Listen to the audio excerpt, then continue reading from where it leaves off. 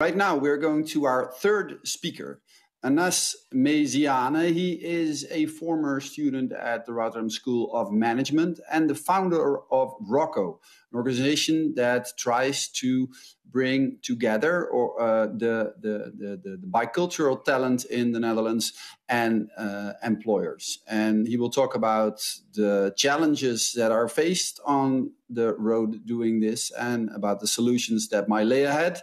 The floor is for Anass Meziane. Hi everyone and welcome. Thank you, Geert, for the introduction. My name is Anass and I'm the founder of Rocco, a career and talent platform.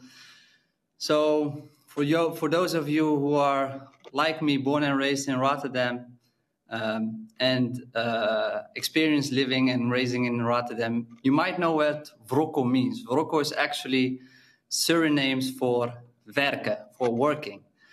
And I think it's it's really nice to see that we are trying to make a new narrative. So we are creating new narratives. And I will take you along my journey today. And first of all, I will take you with me to where it all started. So I'm getting my... So, you all know this one, right? The I will statement. This was me in 2014, studying at the RSM, Global Business and Stakeholder Management. And my statement was, I will be what I can be. Actually, I wanted to state, I will be what I want to be, but that sounded a bit too cocky. So, studying at RSM, my goal was to have a diploma, have a degree, and go out there and be what I can be.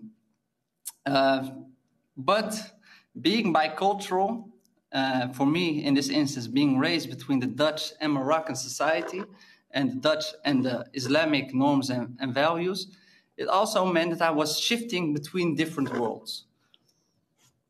This is what my other world looked like.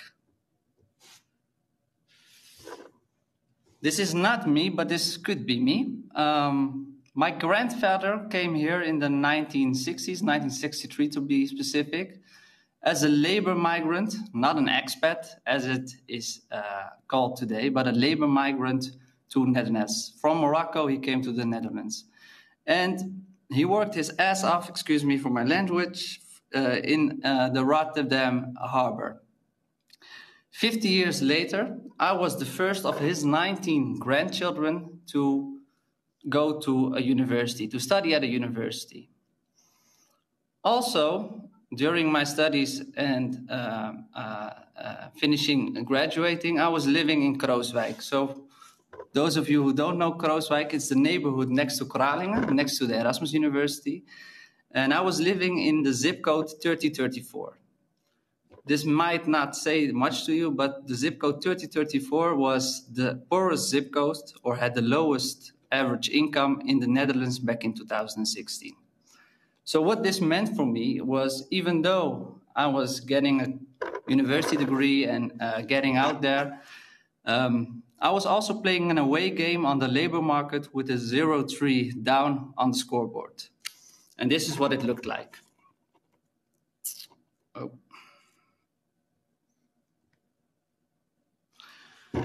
This is where I applied for a job. I wanted to be a management trainee, so I applied for a lot of big firms, big corporates, but also wanted to be a consultant. It took me 26 applications, almost a year, to get a job at an employer that wasn't even on my dream list or target list for employers, but I had a good time in the end, PostNL. Unfortunately, my story is not a story in itself. This is what youth unemployment looks like in the Netherlands. So the graphic to the left, you can see a difference between youth with and without a migration background. The numbers in unemployment are almost double. On the graphic right, so the graphic left is overall without consideration of education level, but the graph right shows the unemployment of HBO students or college students a year and a half after they graduate. And what you can see is that the light blue bars, they represent the talents with a non-Western migration background, regarding to the dark blue tables that are representing the talents without a migration background. And you can see that in some specific sectors, the unemployment between these two talents or these two groups that were both born and raised mostly in the Netherlands, that there is a difference between even in some cases of 3 times the unemployment rate. Right? So where does this all come from? And what is the background of this? Well, you all might know the Bermuda Triangle. It's an imaginary triangle on the western side of the Atlantic Ocean. And I use this metaphor to describe the journey that a lot of bicultural talents face when they graduate. Namely, so the Bermuda Triangle is known for the fact that a lot of ships and planes get lost or get lost of the radars, or sometimes sink and never or disappear. And in the case of bicultural talent, they check in with the right documents at Schiphol. They go on the plane to their dream destination, and somewhere along the way, sooner or later, they fly over the Bermuda Triangle. And how does this Bermuda Triangle looks like? Well, first of all, they lack network. And with network, I mean wheelbarrows, so kruiwagens in Dutch, people that can introduce you at employers. Hey, I know this guy, he's looking for a job. Maybe you want to get a cup of coffee with him. And snow sweepers, people that can help you during those hard times you're going for your first job. Second and third ones are skills. So what you see is that a lot of bicultural talent, they miss kind of skill set, specifically job application skills and self-awareness. Being the first in your family that is pursuing this dream or this higher education segment means you're always kind of a strange duck in the vreemde eend in the bijt, as we say in Dutch. And you don't find people to like discuss with you, this is what I'm thinking about, this is where I want to go, these are my ambitions. But it's also labor market awareness in the sense that you have a lack of role models in which you can identify yourself, and a misfit between a living world and the labor market. So that's one side of the coin. The other side of the coin is that there are exclusion mechanisms on the labor market, blind spots and unconscious biases among employers. So what does it mean to be living between two cultures, to switch in social norms and value systems? A lot of employers don't have, or recruiters that don't have that baggage can't identify it with those people. And what we also see is that a lot of employers have a homogeneous network and not being able to reach and attract bicultural talent.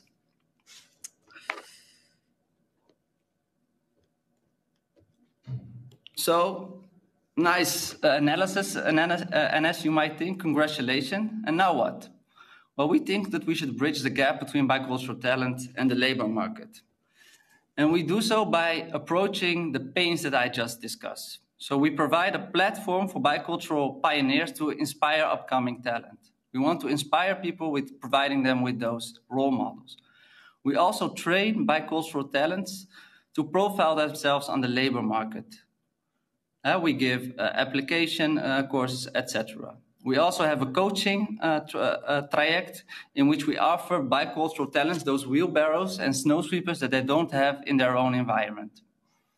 On the side of the employers, we provide them with a network to access these talents outside their traditional networks. We also find it very much important to create more awareness about cultural identities, about what does it mean to be living between two cultures, and finding your way on the Dutch labor market, but also in Dutch society in a broader sense. And last but not least, we mediate between employers and bicultural talents.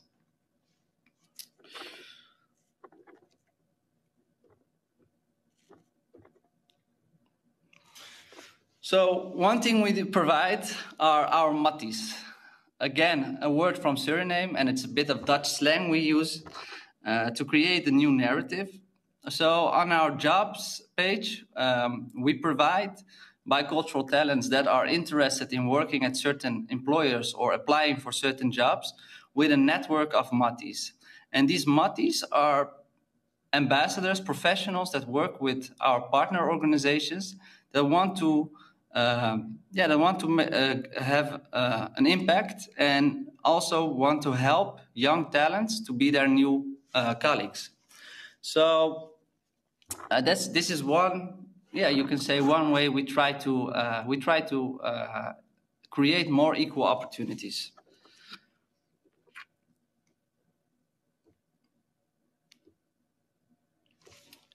And of course, we are not working on ourselves. We work with mostly great and big corporates that also feel the necessity to do something about this issue. They want to create more equal opportunities. They want to have a more diverse labor force. There are some employers among these that literally say to me, like, look, we are situated in Rotterdam. We have a head office in Amsterdam. And we see two different societies. The society within our walls and the society outside of our walls. And if you realize that in Rotterdam, a city that we spoke, that the previous people spoke about, Rotterdam is a city of minorities. 52% of the people living in Rotterdam have a bicultural background. So it's unexplainable, not only to your customers, but also to your stakeholders, to your employers, to the rest of the world, that these people aren't finding their way to your company as an employer. So we work with a series of big corporates. Together, we try to fix this and create more equal opportunities. Well, guys, this was my presentation. If you want to learn more about Vroko, please visit our website. It's www.vroko.nl, or reach out to me on LinkedIn, Instagram, and you can also follow us on YouTube. Thank you very much for your attention, and I would love to answer your questions if there are still questions.